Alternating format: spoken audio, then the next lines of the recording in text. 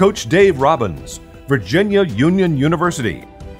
In 30 years as the head coach at Virginia Union, Coach Dave Robbins compiled a remarkable 713-194 record for a 78.6 winning percentage. Now normally, if we're in Mad Dog, if we're in circle or circle scramble and you take this, you got to drop and be normal, okay? But if we're in Mad Dog and they throw it down there, you go track. Okay? As the first white coach in CIAA history, he led the Panthers to 14 CIAA conference championships, 25 NCAA tournament appearances, 4 30-win seasons, 24 20-win seasons, 7 regional championships, 7 Final Fours, and NCAA Division II national championships in 1980, 1992, and 2005. He's been honored with the Virginia Union Lifetime Coaching Award and has been inducted into the National Collegiate Basketball Hall of Fame.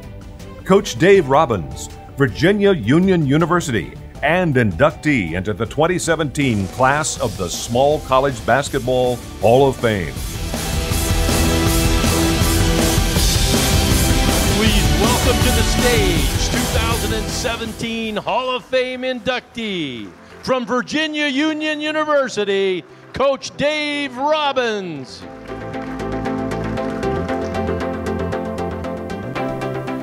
It's a tough act to follow Bob. I hate that they're laughing at me back there. I asked them, did anybody else want to go between us, but nobody wanted to. But, you know, I've been a big fan of Bob for years, and he's got a great story. And I don't think he mentioned it. It was said at the press conference today that they're going to do a movie of his life, and it's well-deserved, and looking forward to seeing that. Bob's a great guy and was a great player.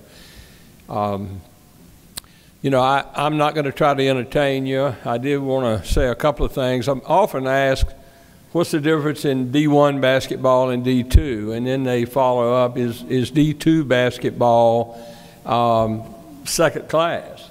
And I always told them, no, it's not second class. It's just the size of the school, and in some cases the amount of money that is spent on the program. But you know, Division II basketball and small college basketball has had a whole lot of happy people over the years. One of our great players, Charles Oakley, said that he could have gone D1 and he probably was sat the bench for 2 or 3 years before he got a chance to play. If you go to a small school, you play immediately and you get so much better over a 4-year period. So there's a whole lot to say about small college, and I think all of the young men here that have chosen a small school will learn to appreciate it and will be successful. You know, I've been selected as a coach, and you know, what a humbling experience. The coaches that have been inducted into this Hall of Fame, starting with Coach Naismith, John McClendon, who actually learned under Coach Naismith, Big House Gaines, who I had a war with over 20 years playing against. I learned so much from him. He was a great coach, and of course the great coach Don Meyer, who we saw the film on earlier. So I'm extremely humbled to even be mentioned in the same name as them, and I feel inadequate because I haven't accomplished near what they have. But tonight is a night that I just want to thank a few people. I'll take a line from Big House Gaines. I heard him say this one time, and I don't know if it was originated by him or someone else, but he mentioned that if you see a turtle on the top of a fence post, you know he didn't get there by himself. So with that said, with that said, I'd like to thank my parents who taught us right from wrong, taught us to respect others and try to treat others like you want to be treated. I'd like to thank my wife who's here. We've been married 43 years. She's always been my biggest supporter, and she's also been a critic of mine. And many a night when I've come home, when I've gotten after a player a little too hard, she will say, well, you need to go back and apologize, or you sleep in the car tomorrow night. So I would go back and apologize.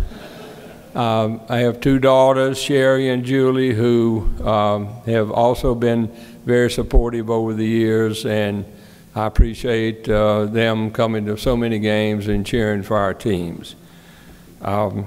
I'd like to thank all the coaches that I had growing up, from junior high to high school to college. They taught us how to play right and made me love the game of basketball as well as other sports. But since I became a basketball coach, I thank them for that. I'd like to thank all the assistant coaches that I had over the years. They were very, very loyal. And to Virginia Union University and the administration for their support. But most of all, I'd like to thank all of the players that played for us. We've had some great ones, we've had some good ones, we've had some not so good ones, but I'm so proud of all of them. And I light up when I get a phone call, and it might be from a young man I hadn't talked to in 20 years, and when I pick the phone up and say hello, first thing he says is, Coach. So that's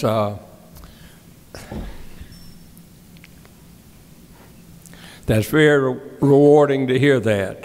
I'm sure there are many more coaches that were much more deserving than I, but I don't think there's any that appreciates it as much as I do. Thank you very much.